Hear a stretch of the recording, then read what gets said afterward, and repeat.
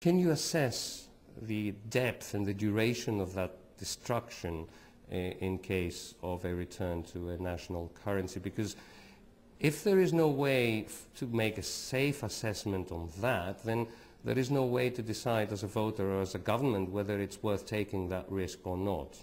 I think you have to say it is highly uncertain. There are no good parallels. The closest ones we have are Argentina, 2001, 2002, which still had its own currency, but it was a very disruptive process of de-dollarizing. That was far more successful, far less disruptive than people think. People imagine that there was a sustained crisis there, and there was not. In fact, the economy had turned up sharply within just 2 quarters. So the Argentine example is relatively favorable. The Greek situation, unfortunately, because of the euro, because there is no Greek currency in existence, would be harder. We don't know how much harder. The trouble is that Greece is faced with the choice between a highly uncertain policy, where we know that at the other end, a country with its own currency has many more options than Greece has now, but on the versus a strategy, the strategy that has been followed for the past 5 years, which we know doesn't work, we know will fail. Now, what we would like, if the rest of Europe had any sense of self-preservation, it would actually say, look, here's a different path, a middle path, which is we will stop demanding ever more austerity. We will keep Greece in the euro, but we will loosen the conditions sufficiently that Greece can begin a recovery. But everything we've seen says that that is not being offered.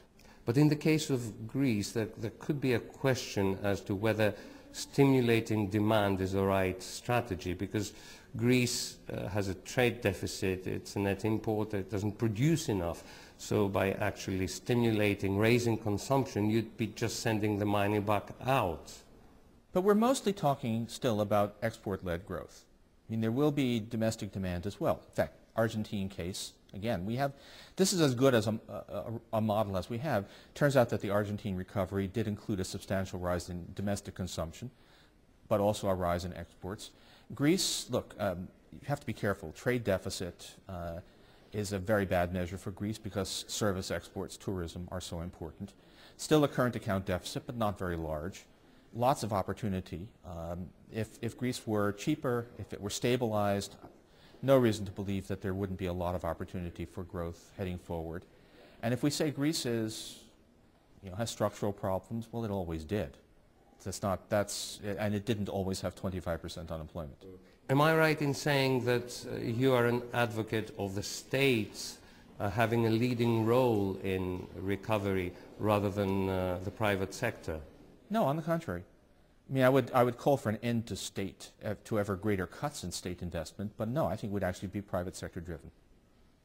It's important to say, I'm not a socialist. I do not believe in government control of the means of production or any of that, and I think there are some things that even in Greece the state should be spending money on, but no, the recovery would be about a private sector given a chance to recover because it's not being hit over the head again and again with ever harsher austerity. But how do you inspire trust and goodwill in order to attract direct private investment from home and abroad if you continue to have those fiscal problems and an underperforming state? So I'm bringing you back to the issue of reforms. Leaving off the legacy debt, which is enormous, Greece does not have a serious fiscal problem.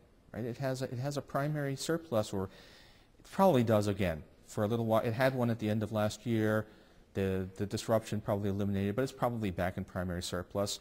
Who has a primary? The U.S. doesn't have a primary surplus. Britain doesn't have a primary surplus. But they have access to markets. Well, but that would be, I think, if one could. This is why you want debt relief, to put a line on. So that's the key. Well, no, it's one key. Then a competitive exchange rate if you must leave the euro. And then Greece is it is not a failed state. Yes, okay, there's plenty of corruption. Everyone tells me that there's lots of corruption. This has always been true. It's not unique.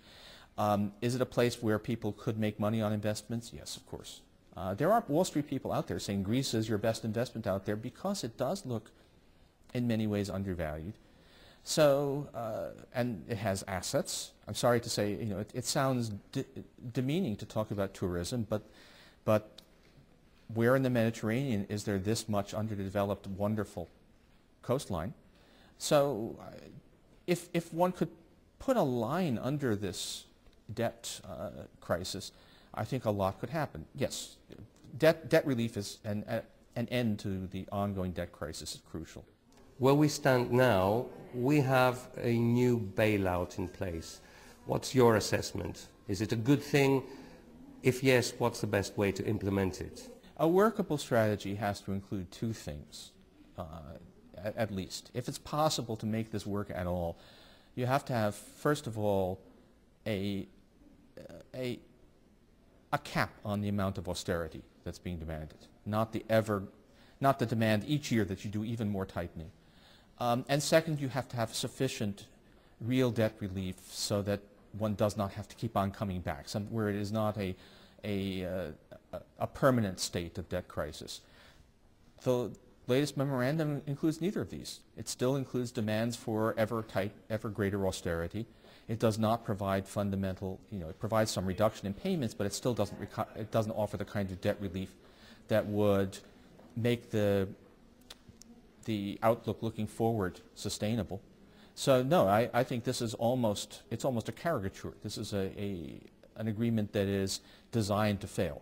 Are you saying that a prolongation of repayments, a grace period, lower interest rates, these do not constitute enough debt restructuring? It's not enough. And you would want a haircut, basically. I would want a haircut, if only because it's, I mean, I think there are, in a real sense, that does provide more debt relief, and it's also psychologically very important.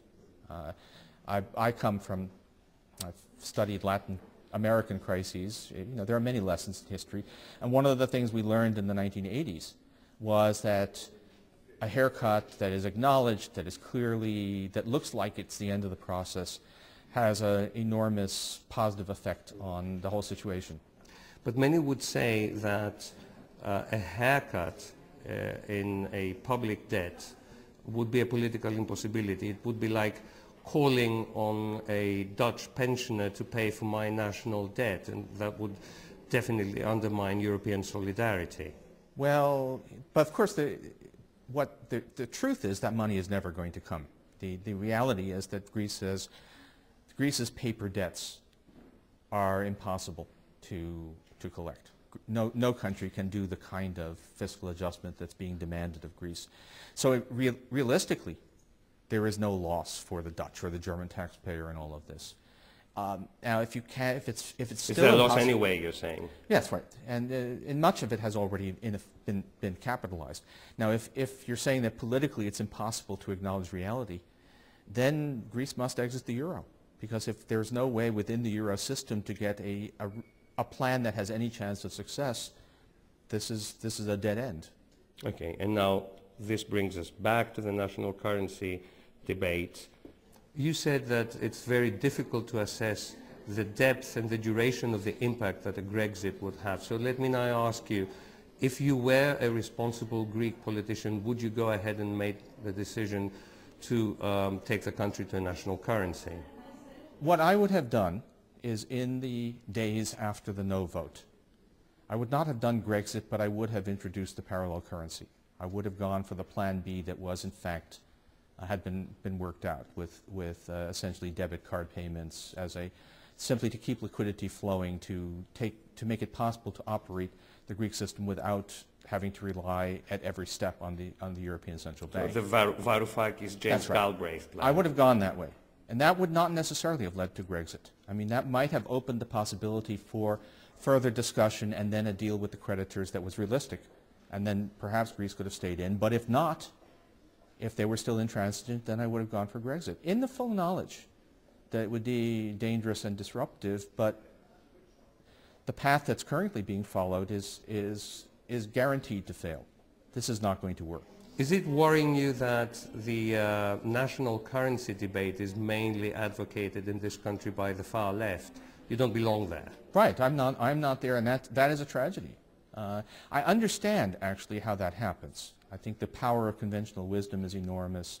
been very, very rare for the public never supports a weaker currency, even when it should.